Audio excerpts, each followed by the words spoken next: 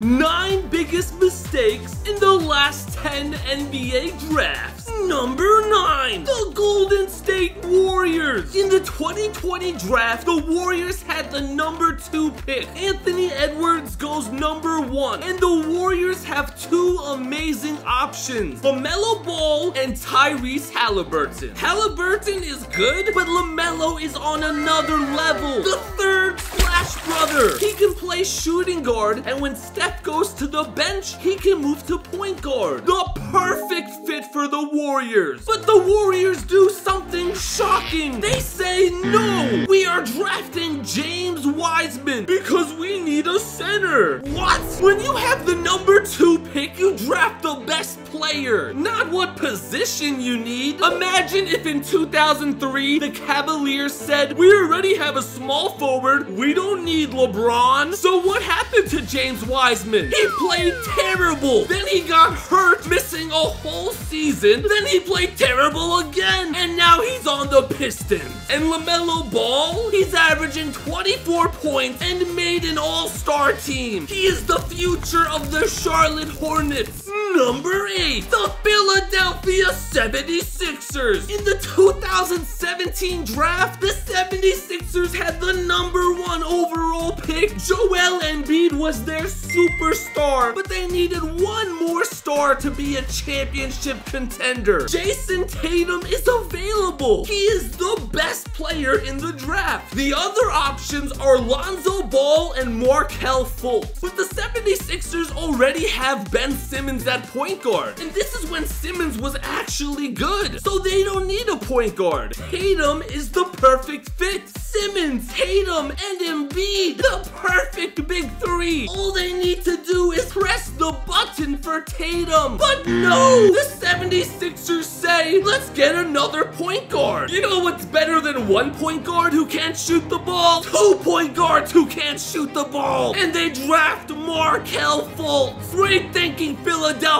10 out of 10 intelligence. So what happened? Markelle Fultz forgot how to shoot a basketball and is now on Orlando. And Tatum is a top 5 player in the NBA. An MVP candidate every season, averaging 30 points. How can we trust the process when your process stinks? Number 7, the Denver Nuggets. This one is absolutely insane. It is the 2017 draft, and the Nuggets have the 13th pick. They already have Jamal Murray and Nikola Jokic. One more star, and they would be the best team in the NBA. Donovan Mitchell is available. I know what you're thinking. The Nuggets drafted somebody else, right? Wrong! The Nuggets actually drafted Donovan Mitchell. It's official. They have a big 3. Or do they? Out of nowhere, 5 minutes after drafting Donovan Mitchell, the Nuggets decided to trade him to the Utah Jazz. You couldn't let him play 1 game, Denver? You only gave him 5 minutes? In return for Donovan Mitchell, they got Trey Lyles. Donovan Mitchell became a superstar on the Jazz, their franchise player, making 3 All-Star teams in 5 years and scoring 26 points a game. And Trey Lyles, the Nuggets kept him for 2 seasons, realized he was awful, and then released him. So they traded Donovan Mitchell for nothing. Number 6, Denver Nuggets again? Are you kidding me, Denver? In the 2015 draft, the Nuggets had the number 7 pick, and they needed a guard. The best guards available are Devin Booker and Terry Rozier. Booker was supposed to be a top 5 pick. It's a miracle he's still available. He is the obvious choice, but the Nuggets say, no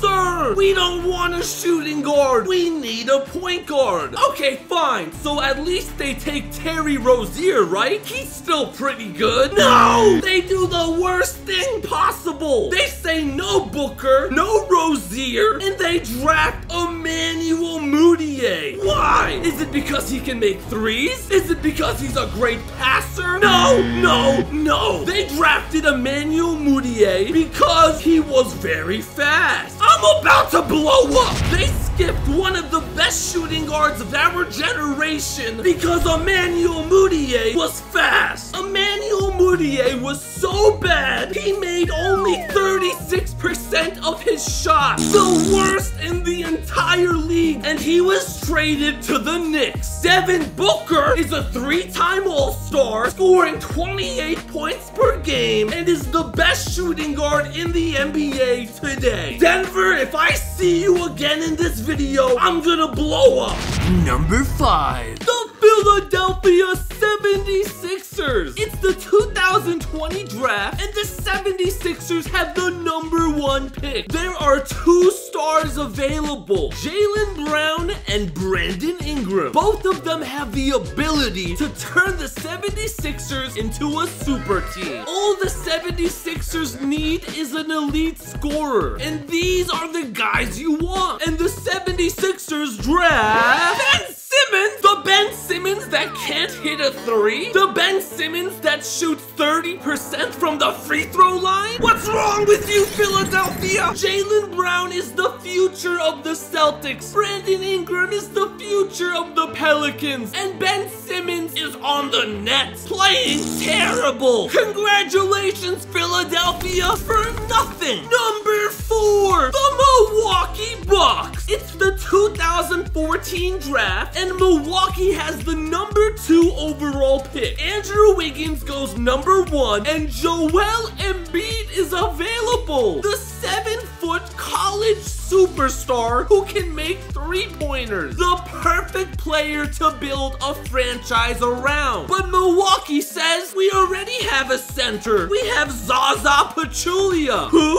This guy? This guy is the reason you don't want Embiid? Please, Milwaukee, think clearly. But Milwaukee said nope, Joel Embiid is overrated anyways. We have another superstar we want to draft. Is it Zach LaVine? Is it at least Julius Randle? No, no, no. The Bucks draft Jabari Parker, one of the biggest busts in NBA history. It makes no sense because Embiid was obviously the better player. Embiid went number 3 to the 76ers, becoming an MVP. Jabari Parker is not even in the NBA anymore. He's 28 years old, the prime age of an NBA player, and nobody wants him. Moving on to the top 3. Number 3, Milwaukee Bucks. I don't believe it, and it's in the same draft. What did you do this time, Milwaukee? In the 2014 draft, the Bucks also had the 36th overall pick. Now, they wanted to draft a big man. And guess who's available? Nikola Jokic.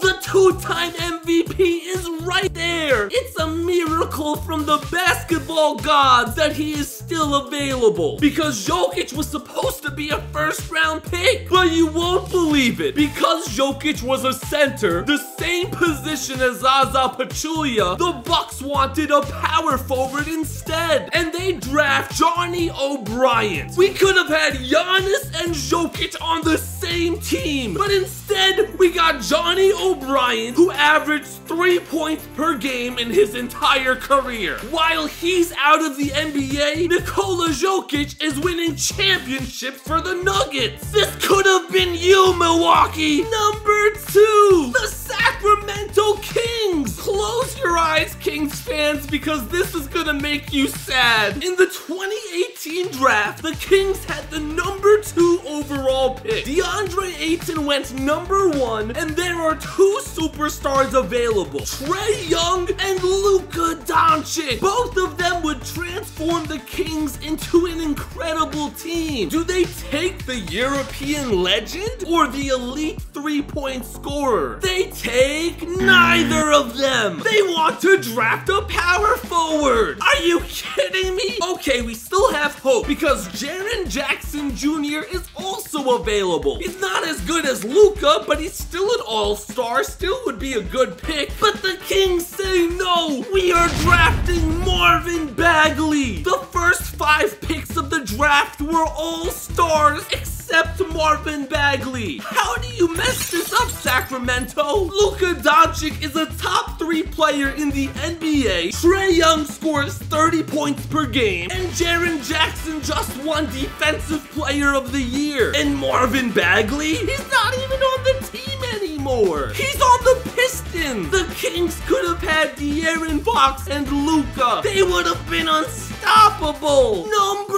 1. Wait, before number 1, honorable mention. The New York Knicks. It is still the 2018 draft. The Knicks have the number 9 overall pick. And they are lucky because a player who was supposed to go top 5 fell down to number 9. And his name is Shai Gilgeous-Alexander. Another gift from the basketball gods who want to make the Knicks good again. And the Knicks look at this beautiful gift of one of the best point guards in the NBA and they throw it in the trash as they decide to draft Kevin Knox. Why? Shai was the obvious pick. What were you thinking? The Knicks thought Kevin Knox is big and strong. That's why we want to draft him. What? You know who else is big and strong? Boban Marjanovic, and he scores 2 points per game. That's not how you draft players, New York. Kevin Knox has been on 5 different teams in 5 years because every team realizes this guy stinks. Shai Gilgeous-Alexander, who I guess isn't so big and strong, is scoring 32 points per game. He made the All-NBA first team, which means he was the best point guard in the league this season, beating Steph Curry, Ja Morant, and Damian Lillard. He is the future of Oklahoma. It could have been you, New York, but you just had to mess it up. And number 1, the moment you've all been waiting for, the Dallas Mavericks. It is the 2013 draft, and the Mavericks have the number 13 overall pick. They wanted Steven Adams, but the Thunder took him at number 12. No problem, because we have another great big man that you can take. He's pretty good. I mean, his name is only Giannis Antetokounmpo. Oh yeah, a big 3 of Vince Carter, Giannis, and Dirk Nowitzki. The Mavericks would be a championship